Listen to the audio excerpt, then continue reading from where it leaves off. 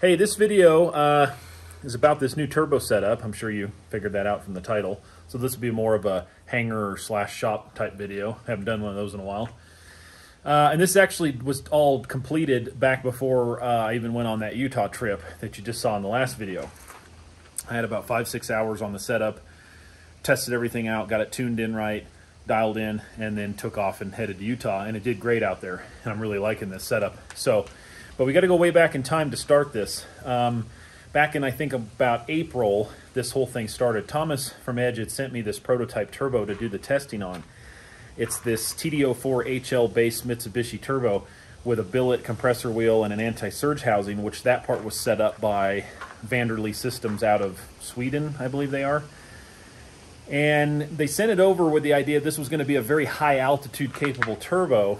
So it showed up, it had this little tiny turbine housing on it, and the idea was, I think what they were shooting for was a turbo that was capable of high pressure ratios, which means it will operate better up high to maintain power, but it had this small turbine housing so that it will still spool up high.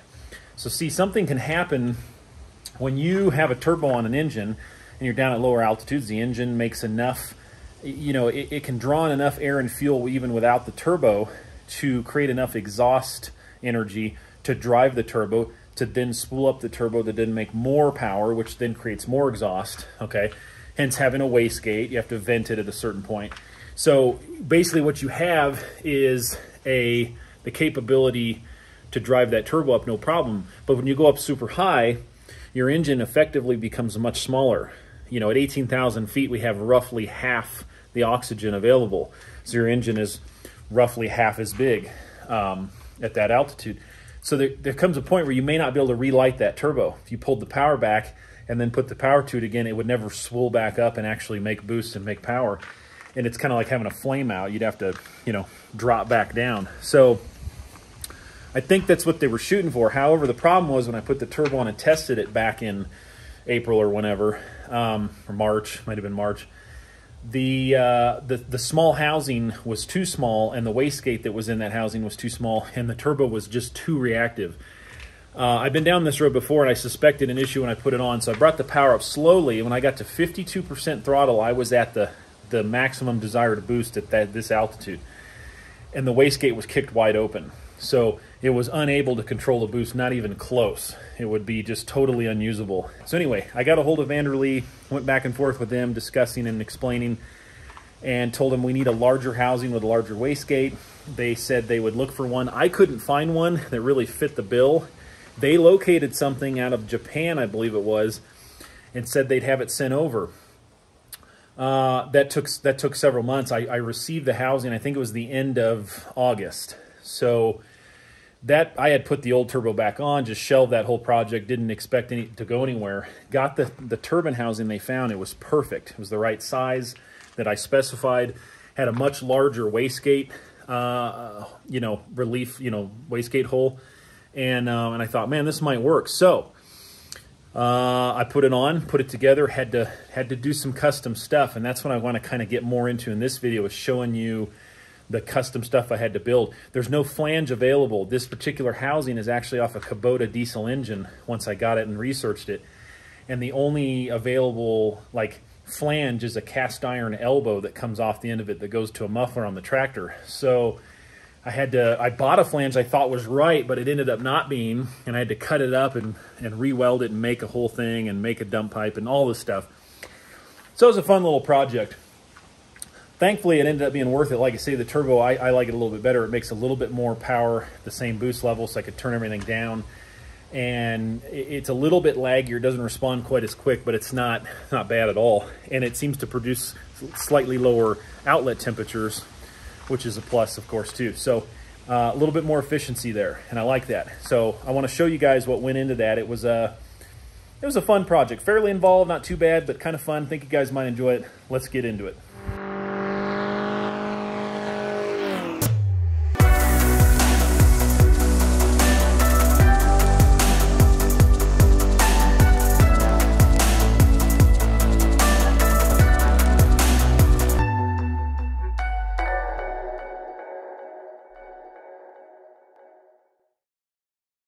All right, this one was tough. Unfortunately, the flange I bought didn't fit. It was for a DSM, and I didn't realize it because it's the same bolt pattern, but it's larger than what I had. What I have is like the same thing, but shrunk down about 10%, so nothing lines up.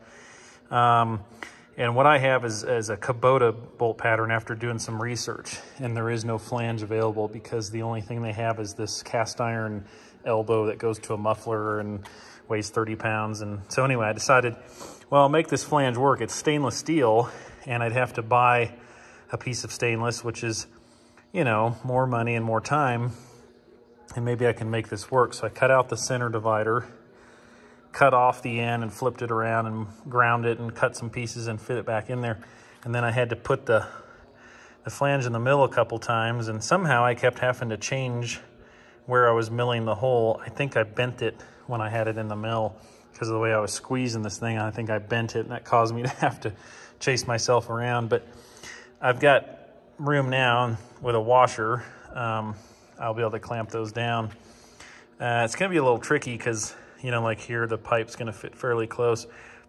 Seems to happen a lot, and I can bend it in a little bit to make sure there's room to get a bolt or a nut on the stud. Anyway, point is, I've got enough coverage it should work. It's ugly. When I'm all said and done, I can grind all these corners and take some material off all these edges where I don't need so much material. It's hanging over the edge right now. So it's wasteful and heavy and looks bad. But it's functional, or it should be. The tricky part is, of course, I have to weld this piece on. And I got to weld it on pretty good, and then I'm going to have to machine it back down.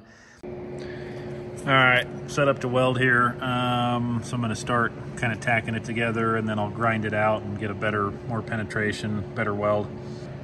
Okay, so I got it welded together enough to hold it, welded on the insides and the outside, and then I'll take it off and grind it and weld through the grooves there. I could do this top side with it right on there, just grind it, weld it. I might actually do that just so it's held on there kind of flat, just so a little less warpage. All right, so I welded up the top. I ground it down in about halfway, not quite, and then filled it back in. All right, so that's the bottom side there, and of course that's all gonna get ground down until it's flush again, so it makes a good seal. Okay, so as you can see, I'm getting pretty close. I've been working it here on this sander, and I've had good luck with this thing being able to make pretty flat flanges and stuff. So I've been working it down. Here's the back side. I started with this, got pretty close, realized, okay, that works pretty good. I don't think, what I was gonna do is flatten this so I could put it on the surface grinder, weld it to another plate. But after working with it, I realized, you know, I might be able to just do this in entirety. So if you see, I've got some stuff here still that hasn't quite ground out, but it lays flat on the table. It doesn't rock. You know, using a lot of water, keeping it cool. And as you finish off, I want to keep the heat down big time so that it'll lay flat. But I think I'm going to be able to just do it by hand like this and have a pretty good flange, actually. So not bad. All right, there it is. It came out good. Really pretty darn good. Pretty happy with that. Now I got to weld it up, and then I'll have to reface it again. But that is that's not bad for having to piece it together and grind it out and do a lot of work, you know. Okay, so here I'm adapting stuff on now. I had to make a bracket because this turbo uses a V-band to hold the center section on instead of like a 4-bolt deal like the old one. It's a little hard to see here. I got it all wrapped up, but there's this plate right here, this bracket, actually bolts on where the bolts that hold the exhaust housing on. And so that gives a nice good bracket. Now, I still have this mount, and I'll still have like 2 mounts. I'll make 2 good hardy mounts over here that hold the dump pipe. But I wanted one more. So I built this bracket off the engine mount. It's pretty heavy duty. Tigged on a stainless piece on the V-band. If I tighten the V-band first, and this all still lines up okay, I'll feel okay about putting some tension on a nut there. Probably won't go overkill. And I'll make sure it all fits and lines up nice because I don't want to put any weird tension on the V-band.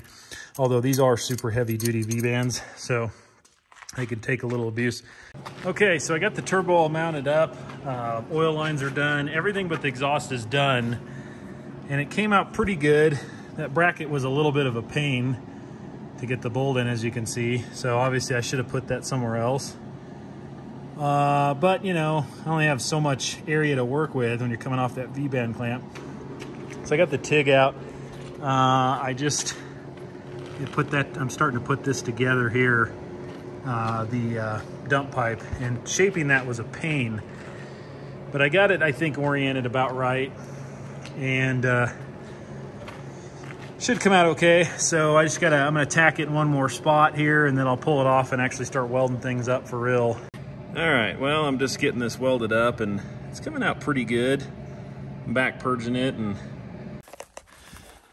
that is not too bad. I'm pretty happy with how that came out there. So I'll clean up the inside a little bit and do a few things, and then, yeah, it's going on.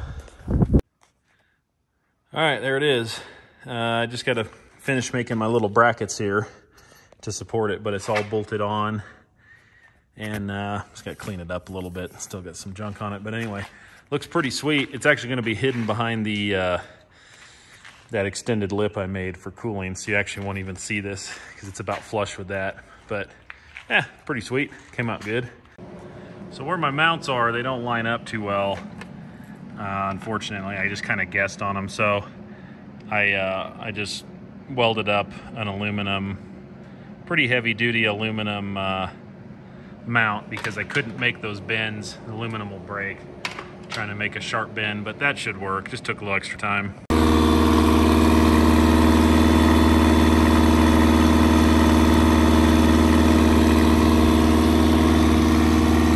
All right, just warming her up and checking for leaks and whatnot, and then I'll start putting a little power to it, and we'll fly it a little bit, I guess, if everything looks good. All right, so I made the first flight with the new turbo setup, and my thoughts are as follows. I ported that wastegate a little bit. I shouldn't have done that. It made the wastegate too touchy. So it's venting so much that you barely open it, and it's dumping boost, which means it makes the servo a little too touchy. So I'm operating in like a 20%, 25% range instead of ideally probably you'd be using about double that. So one thing I might do is extend this arm out a little further just to get a little more resolution, and then I'll have to retune, but that's fine. So I may do that because right now the boost is hunting a little bit. It'll go up, it'll go down, it'll go up, it'll go down. It's having trouble finding its spot, and I think it's just, it's too touchy. It doesn't whistle quite as loud at lower RPMs as the other one, unfortunately, but it does whistle pretty good overall. And in the air, I can actually hear it. It's weird. I didn't hear the other one when you're like at cruise power, but this one I can actually hear it whistling. So that's kind of cool. But yeah, power-wise, it does appear that it makes a little bit more power at the same boost from what I'm seeing. Okay, there it is. As you can see, I welded on an extension there, and I don't know why that won't focus, but anyway, whatever. But I extended it out approximately 55%, and that will give me the needed resolution on that servo, I think, that I was lacking, and make it smoother so the boost is not oscillating up and down. So I'm going to mount it all back up, reset the servo to the right values and everything so it's correct, and then change all my tables. I'll go about 60% to be on the safe side, and then ease into the throttle and see what we got and tune from there. All right, so I made some more adjustments to this turbo setup, kind of just to the, well, part of it obviously is just the cowl in general, but built a new scoop here. Pretty happy with how it came out. Looks pretty good. It's quite a bit larger, and it wasn't because I was trying to funnel more air in, it's because I was trying to allow myself to let the filter come further out this way. There's just no room on this narrow cowl, and I was very limited on what I could run for a filter. Now I can run a little bit larger filter. I got a little bit more clearance. The engine torques upwards, so it only gets more clearance, and there's 1/8 of an inch plus there, so it'll be fine. And I built this setup inside internally with a piece of seat hose or scat hose or whichever one it is that seals off. So it creates this chamber in there. It's not like sealed airtight, but just enough to keep, you know, the air kind of contained in there. So it's got this chamber. It's easy to take the cowl off and put it apart. It just pushes up on there, and there's a couple of little lips. Like you can see that one down there maybe. A couple of little lips, little tabs that hold that hose and line it up. And the reason for that is, again, I'm not necessarily trying to build pressure. It's got a turbo. It can build all the pressure I need without any trouble. Feeding air to it, cold air, of course, is important. But I don't want to blow a bunch of air into the cowl and then offset the air coming in through the nostrils, you know, that you're trying to cool everything with. So that's why that's actually sealed off. And, you know, this is, like I say, this is way bigger than it needs to be. It could be half that big and be plenty.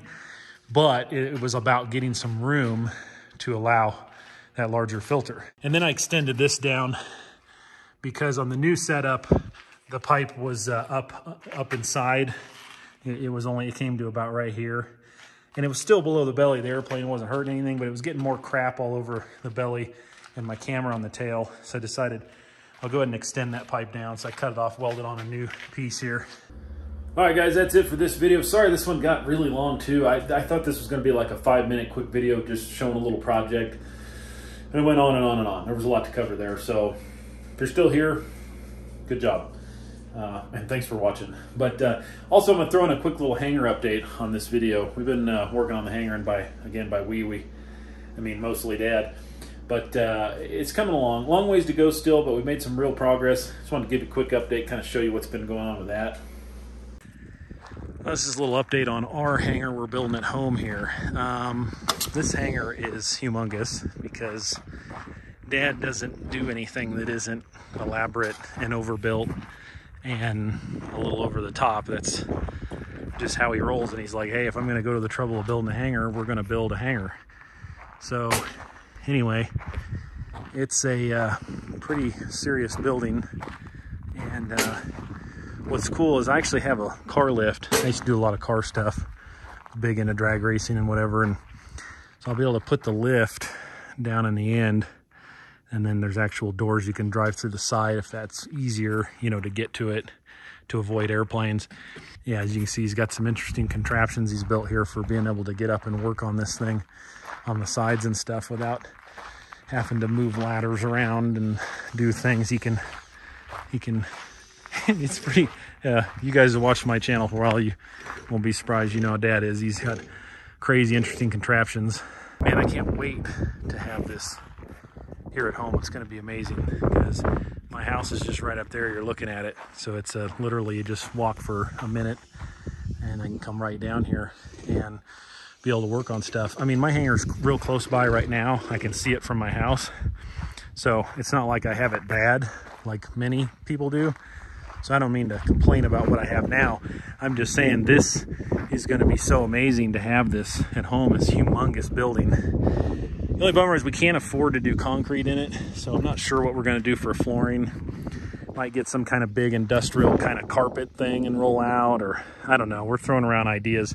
And as you can see here, this is a more recent clip right here. We got even more of the roof on, and still a lot to go. It's tough trying to, you know, get materials. Things are so expensive right now, and do the work. And like I say, mostly Dad's been the one doing that, but I'll help him more when it comes to putting the metal on and stuff.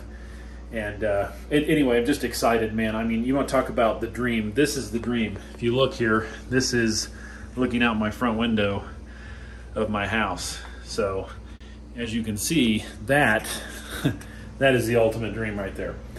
And pretty excited for that, even though it'll still be a while, but not too long.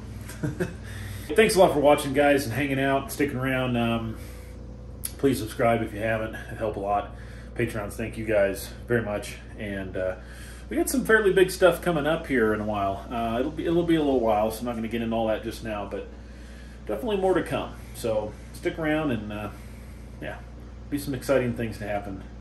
Thanks a lot, guys. You know the deal. Take care. See you on the next one.